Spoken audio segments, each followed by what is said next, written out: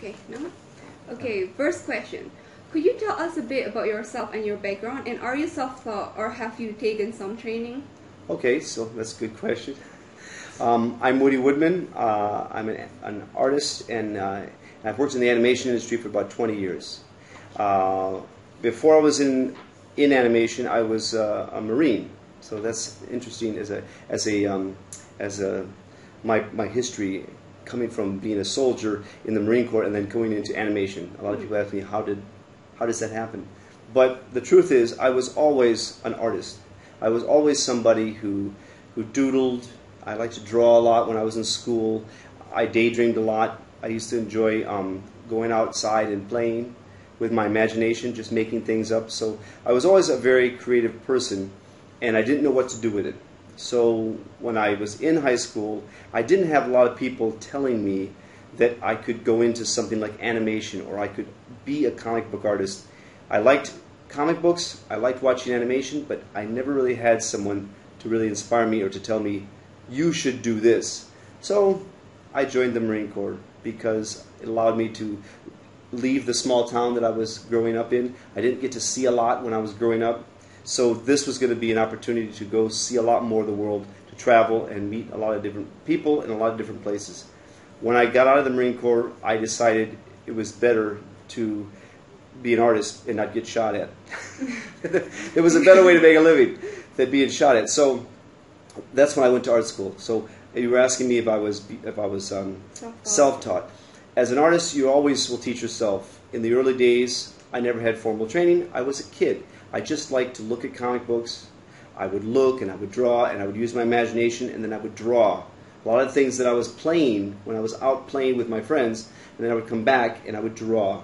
Okay, my grandmother used to, on a rainy day, and you couldn't be outside to play, you'd be inside, and she would just give us, all of us kids, paper and pencils and crayons, and then we would draw these things in our head. So that's when you start learning to draw and think of the world visually, you know, using your imagination and putting these things on paper. So yes, as a kid, you're self-taught. I was self-taught. I drew all the time. I was drawing. Then later, after the Marine Corps, I did go to art school. You know, that's when I spent the time to learn the art history, history of illustration, and I learned this process of illustration, how to work things from a very rough state, and then do a tonal study, to do a color study, and then to go to the final production. That's when I was trained as an illustrator. I did learn and did a lot of figure drawing and figure painting and sculpture. I did the traditional training that was needed just to produce an artist, okay, just to learn about design. And this is something that I did learn in art school, so that was very necessary. I think, was that the whole question? Yep. A little bit about me and my training. All right, then next, as a professional storyteller and illustrator, which area you enjoy the most and why? Okay, so that's a good question, because I didn't know really, other than watching animation, I didn't really know a lot about the process of animation. I wasn't that interested in animation. I wasn't influenced by illustration, and I know you have a question about that, so I won't go into detail, but I was more interested in illustration. I was more interested in that visual medium, that graphic medium of putting an image and telling a story in one panel, or in a series of panels like in a children's book. I was very interested in learning to be an illustrator for a newspaper or to work for Hallmark or something like that. Later, I was recruited out of art school because my figure drawing was so well. I drew well. I had a background in caricature. I drew very quickly. I would go to parties, and I basically paid for my way through college when I was in school by going to parties and doing caricatures at events like weddings and these kind of birthday parties and carnivals. I would go do caricatures. So in my drawing, you would see a lot of caricature and cartooning in my illustration. I enjoyed that. When I went to Disney, I had to be retrained. I was retaught this process of animation. I didn't understand it before, but what I was most interested in was really the drawing the panels and telling the story in a sequence. I was not that interested in animation. For me, it was just too tedious to sit there. I did it for 3 years. When I first came to Disney, they had a training program. They taught us the foundations of animation, the principles of animation. I had to be retrained in this process of animating and learning things about timing, about spacing, squash and stretch. These were all principles that I was not taught in art school. However, I did learn that I did not want to sit there and draw every frame right after the other like an animator would do. I was interested in storyboards. So for me, one of my big influences coming to Disney was Chris Sanders and Dean DuBois. When I came on to Disney, we were doing the movie Mulan. And I saw all the storyboard panels were pinned up on the walls, and I spent my evenings with my sketchbook, and I copied every panel one by one. I would copy, and that's how I learned. So when you talk about education, you can go to art school, okay? You can be taught by people that will sit down and they'll teach you these skills. But I learned early on in the Marine Corps, if you want to learn something, you must learn. You must teach yourself.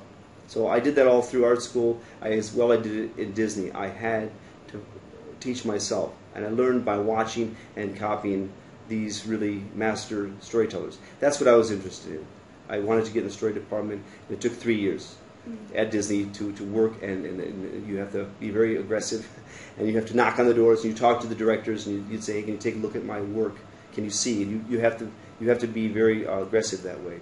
And then there was a training program at Disney. When you get accepted into the story department, they had a training program that I did. It was 6 months working on Treasure Planet. So I was working on production, but they had classes, and I got to, I was trained under very experienced, animators like Glenn King and Frank, and these guys would, sort of mentor me. It was the method they did at Disney. They mentored you and trained you up, and that's what I did. And I've been doing that for 20 years. Okay, I've been in the storyboard department working on feature films and television. Okay, what's your next question? Can you describe your typical workflow when you're working on a project, whether it is personal or for a client? Okay, that's a good question. Now, you just have to understand what I do. As a storyboard artist, I'm currently usually working with either the director, if I'm not the director, then I'm working for a director, or possibly writers. On TV, the writers have a much more important role in terms of the production. So I work with the directors, but I'll also be talking to the writers. And my job as a story artist is to take either the written form, if it's a script, or sometimes they'll just pitch me the story. The director will simply say, this is what the story is, and he would tell me the story, tell me the emotional high points and low points, and then my job is to visualize it. So that's why my background as an illustrator is much more important. We will work out the panels, and the characters have to be keyframed, much like animation. So my background also has to understand that discipline of animation. Working in animation, understanding how to work a strong pose with a strong silhouette. A story artist has to work quickly, and they have to be seen very easily, because there is a process that has been developed by Disney where we'll take the storyboard sketches and we actually scan these images. We build what's called an animatic. And this animatic will be, the drawings will go by much like animation with just these key poses, and you'll get a sense of the cutting and the editing. It'll be timed. The voice actors, they put their voices in there. And there is a process of producing an animatic that has taken many years to develop, but at Disney they perfected it, and now in the digital age, all these films are done with this storyboard process and editing. Now, when I'm working, you were talking about my workflow, I found for me, a very efficient way of working, which is very similar to the way an illustrator would work. I will first take the writing or take the story, and I still will write. I will write out my basic story points. What does the character want? Where is the character trying to go? What is in the character's way? I have sort of a formula that I've learned over the years of how to address the scene. Then I will work what's called the thumbnail process. The thumbnail process is how you stage the scene. Where do you place the camera? Where do you place the characters in the set? And being able to see that set. And I usually I will draw out a drawing that'll basically be a down shot, and I can see exactly where all my characters are and where the cameras are. Then I work out what's called blocking. This is the composition. This is what the camera will see. So these key frames will be very important. I will then present this to the director. I will, sometimes if the director is here, I will simply sit down with just a few pages of drawings, and they can see the layout. They can see the variety of shots, wide shots, middle shots, close-up shots, reaction shots, over-the-shoulder shots. They can see all the shots I'm thinking about using. Very visual, very quick. Then they can also make suggestions. Well, what if we put the camera here or there? What if we move this from here to there? I don't want this on the river or on the water because it'll be too difficult to animate the characters, walking through water. Can we start the scene where they're coming off the boat? So this is a discussion that I'll have with the director, and I haven't done hundreds and hundreds of drawings. I simply have outlined it in thumbnails. And I know a lot of people new to the business or people that haven't worked out a very efficient way of working, and what they'll do is they simply start with one piece of paper and they start treating the storyboard process like an animator. One page straightforward, they call it straightforward animation. The problem is I've worked with a lot of board artists, I've been directing, and I've worked with other board artists that work this way, and they will sometimes do hundreds and hundreds and hundreds of drawings, and then I'll sit there and look at all these drawings and I'll say, well, listen, this makes no sense.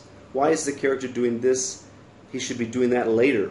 And there's an editing process that happens between the director or the writer and the storyboard artist. And I've tried to find a way that make that very simple. Do fewer drawings, but very simple drawings that clearly outline the scene. That's the storyboard process that I work out. This is the storyboard process that I teach as well. Then I will do a rough pass, and nowadays we're doing things digitally. So I can sometimes I'll thumbnail things out on paper. Traditionally, like I'm very comfortable working with a pen and paper. Now we use programs like Toon Boom, which is one of the programs that I enjoy because it's just quick. It's already in a timeline. You work on a Cintiq, and you're still drawing, but it's the frame by frame, and you draw a background, and when you duplicate to the next frame, the background comes with it. All the assets come with it, and it's very quickly. And I keep it very rough. You'd have to look at examples, and you'd see how rough. I keep it very, very rough. And then once that pass gets approved by the director, then you'd go into more of a cleanup pass. This is where you're going to have a fine line. You might put tone and so forth.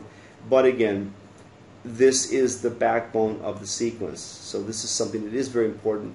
And I use those three steps, from thumbnail process to the rough pass to the cleanup pass. And most people in most productions are very accustomed to that. They're used to that process. Oh, does that answer the question? Yep. Okay. Okay, so next, in your opinion, how is the cooperation between storytellers and illustrators should look like? Yeah, this is an unusual question. I was asking about it earlier. What is the difference between maybe illustration process or illustrating for a magazine or a graphic novel versus animation? And they're two different disciplines, okay? But the foundation is the same. The process, like I just mentioned, is the same. Taking an idea or taking a story, whether it's for a children's book or a comic book, you have some kind of written story or you have a story that someone has told you. How do you illustrate it? How do you visualize it? So in a book form, like if you have a children's book, obviously this is a different experience, how the viewer will look at it from page to page. They'll read the text, they'll look at the image, and then they turn the page. So in that way, it is sequential, it is storytelling, and you are using all the things you learn about design and drawing and illustration is there. For animation, it's a much bigger production. Okay? As an illustrator, you might have one illustrator doing a book. You have one author maybe, and then you have the publisher that produces the book.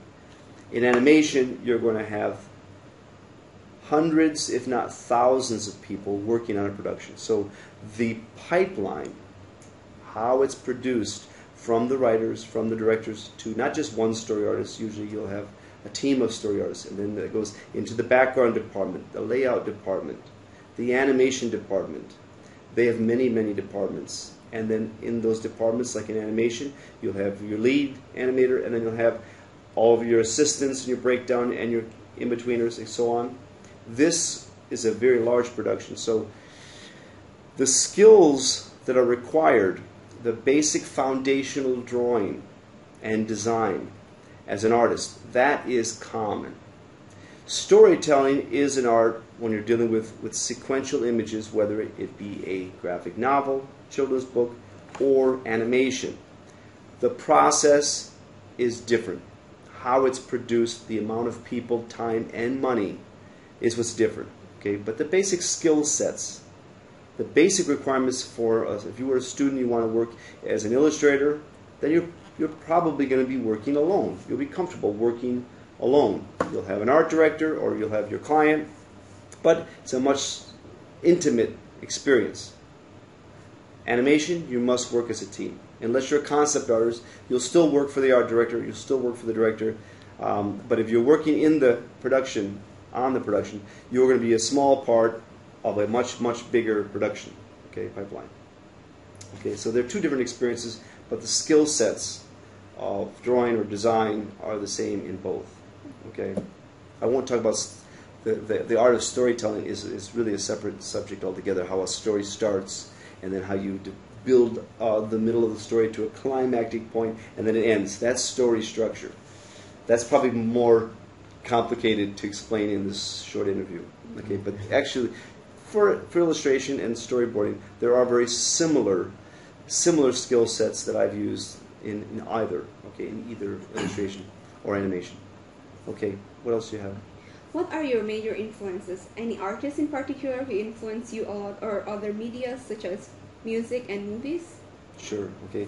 I probably don't have a lot of musical influences. I don't listen to a particular type of music to get me in a particular mood.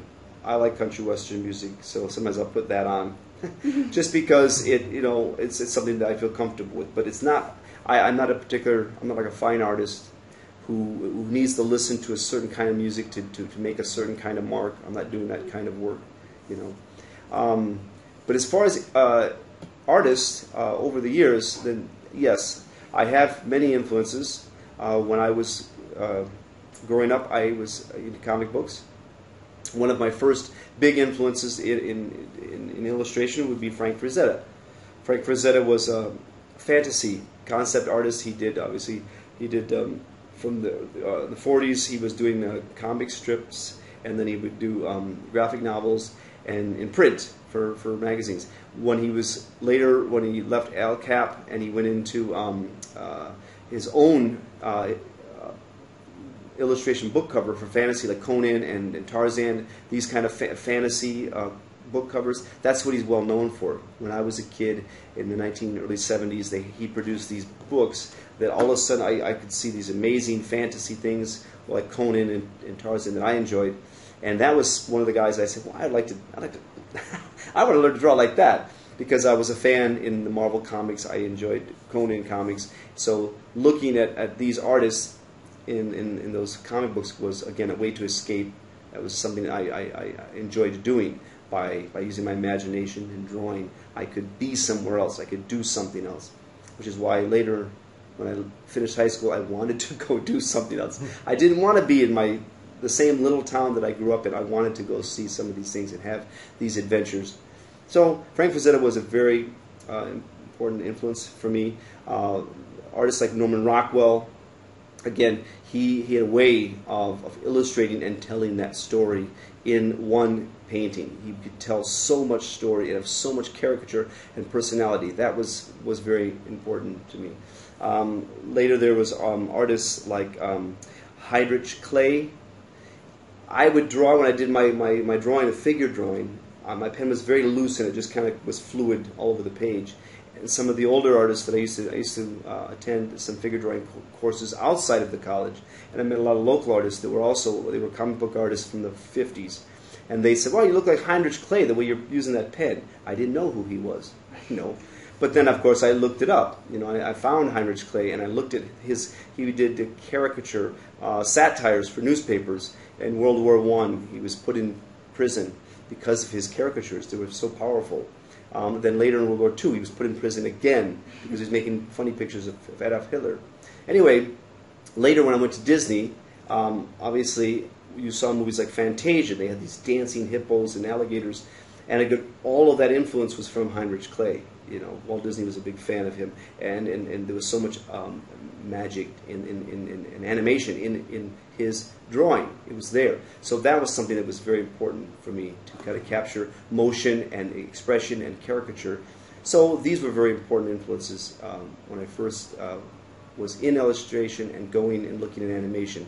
Also, a lot of the Peter DeSev, H.B. Lewis, Carter Goodrich, these were characters, or people that I actually, some of them I was very aware of at Disney because these guys are used on every animated feature. When I went to Aardman, they were still using Peter DeSev. So every DreamWorks and Blue Sky actually moved Peter DeSev into and gave him an office. They're very, very well respected illustrators and caricaturists. And so when you see a lot of these magazines in print, I was drawn towards that kind of caricature. So that's why I was influenced and did a lot of caricature, you know, in college, because I was trying to emulate or try to learn from these guys. Okay, that's okay for now. Okay. What other interests do you have that helps influence your works and keep you motivated?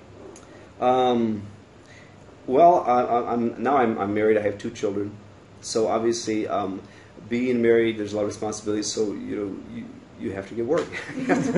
So this industry, luckily, animation, and luckily, I was fortunate working in storyboarding. That when 2D animation at Disney ceased, and it basically stopped all over, not all over the world, but Japan still, obviously, they love their anime, and they have a long tradition of comic book art and so forth. So that didn't change much. But the rest of the world pretty much put 2D animation away, and that affected a lot of people in this industry. Luckily for me, storyboarding would be done no matter what the process was. If it was stop motion, didn't matter. If it was 2D, didn't matter. If it was 3D, didn't matter. So a lot of productions I've gone on to, obviously there's CGI productions, and it didn't affect my ability to do storyboards. So I was able to keep working. A lot of people had to leave this industry entirely. I was fortunate to keep working and working from one project to the other. I just had to travel. I found when Disney left Orlando, my family, my home was in Orlando. So in terms of inspiration, one of the big motivators is that, yes, I enjoy working on production, I enjoy animation, but I had to obviously provide for my family, and they always stayed at home. So that was something I had to sacrifice, is not being home. So my children and my wife, of course, are constantly something that I have to work hard to provide for. As far as creatively, that's another story. Obviously, when I do get a chance to work on my own things, I think you will ask me a question about some of the things I do for myself. If I always have a pet project, I always have something going on, whether it's a children's book or whether it's a possible feature. If I ever got a chance to direct again, I have had a few opportunities to do that. I left Disney to work on my own film called Tugger, the Little Jeep That Wanted to Fly. A very small production. It did get made. The production value was very low, but this was obviously something I was very passionate to. I wanted to direct, and this was my character. I got to write it, storytell. I storyboarded the whole film and directed it. Recently, I've been able to do. This is the. Can I show this now? I guess this was the book that I did, because you were going to ask me about what I wanted to do. Right? So when I do get a chance to take something like one of my original stories, Billy Pip and His Magical Trip, obviously I got to create the story. I got to create the characters, and I did it as a children's book, so I could at least put it in some form. But obviously I've been able to pitch this to studios. I would love for a studio to want to take that into animation. So yes, I have that. I do have that, what do you call it, aspiration? An aspiration to do something like more children's books and more possible animations. But that's one of the things I'm interested in.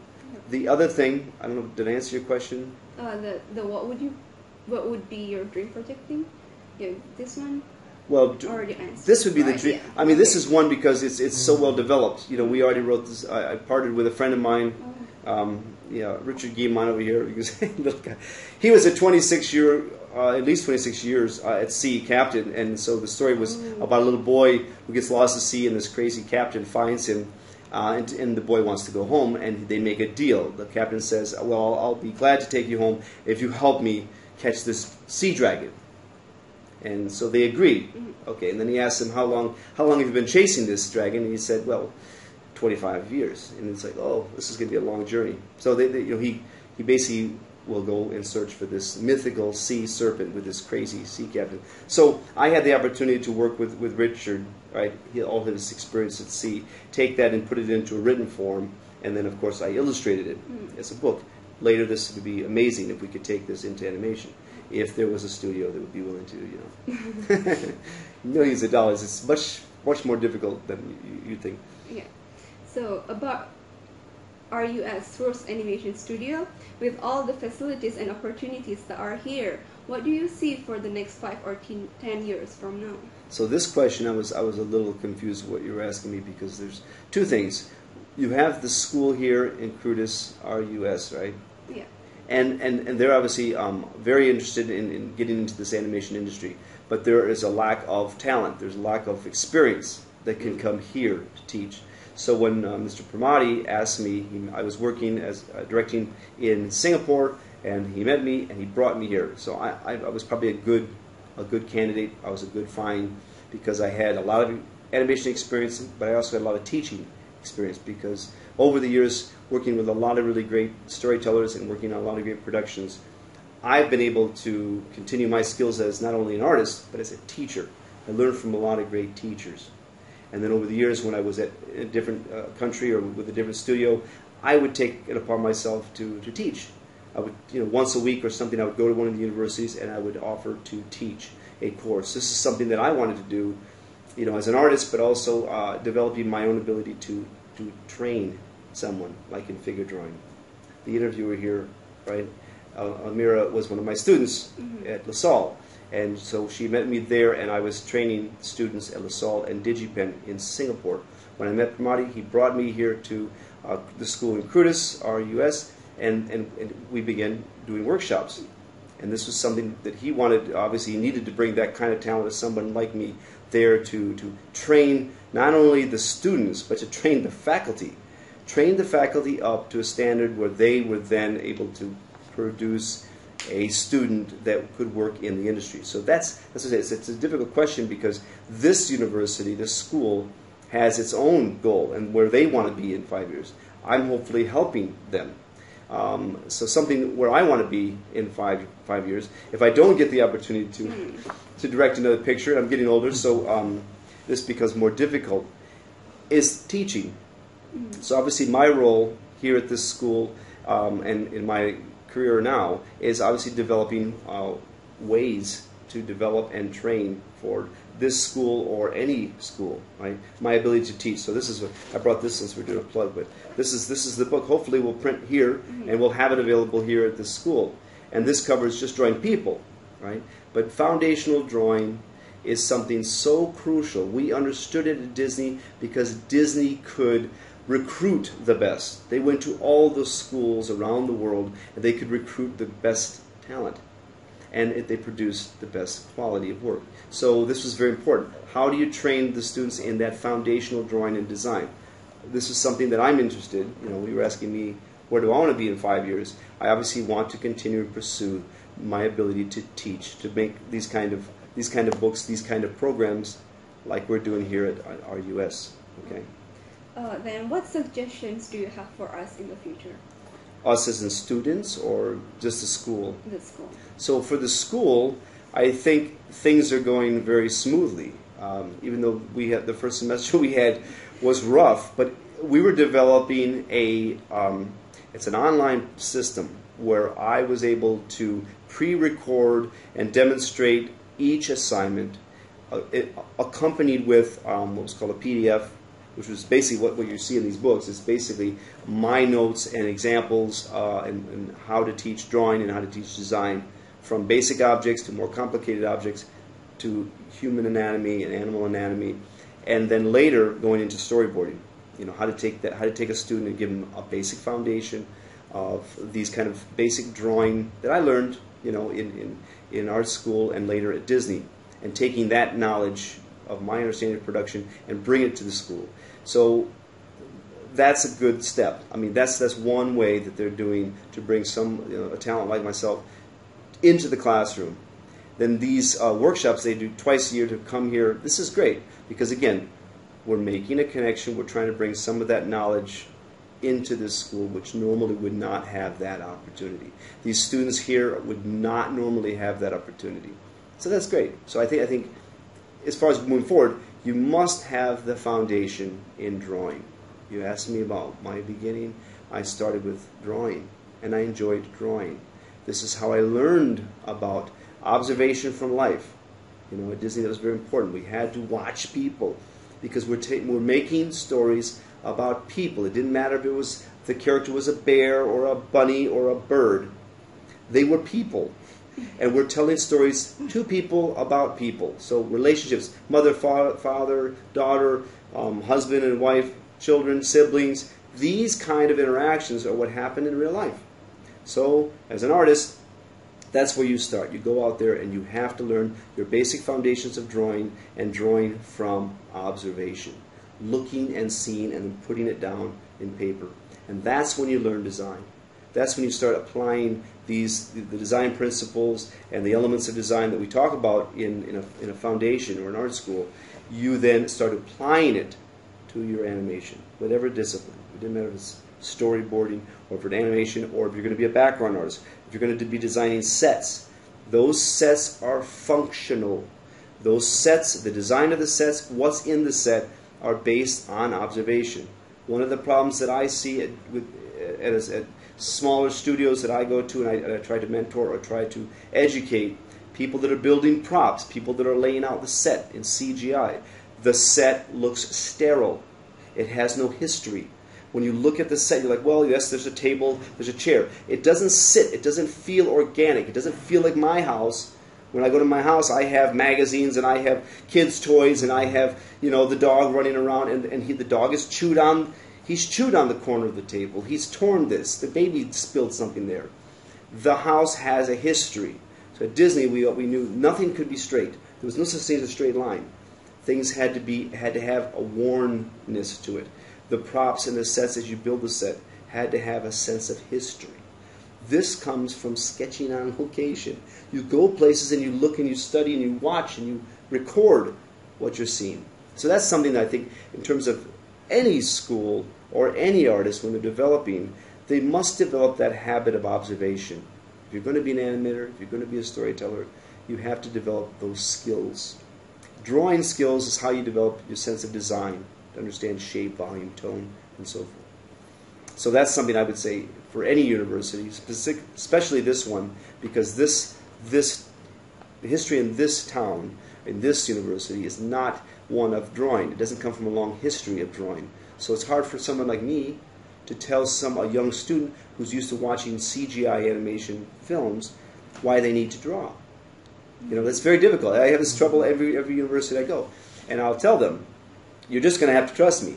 If you're simply looking at CGI films from the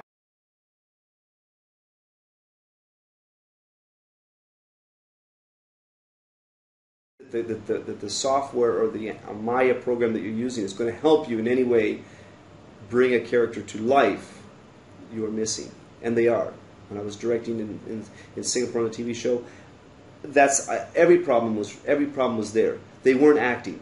They weren't actually getting up and physically moving and doing the action of the character they were trying to animate, because they weren't coming from a foundation of drawing. They didn't understand how to get a nice silhouette, to have a good shape, a very clear pose.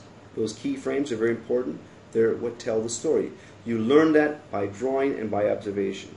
The story you're trying to tell in your illustration or in your animation, again, you must learn. It has to feel like something that I would see in real life. It has to come from observation. So that's something very important. That's something that I'm trying to teach here. I'm trying to educate and try to give them that example. But it's yet to be seen. We'll see if this works. You ask me in 5 years, we'll see what happened. Okay. All right. Anything else? The last one. What advice do you like to give the upcoming artists on how they can create beautiful works? I suppose it's the same. Yeah, okay. I may have covered that. Yeah. My advice to this school is to build a foundation. Myself or find other talented artists with experience. You bring these people in and they train the next generation. Someone like Elmira, who's been through proper art school foundation, I was one of her teachers.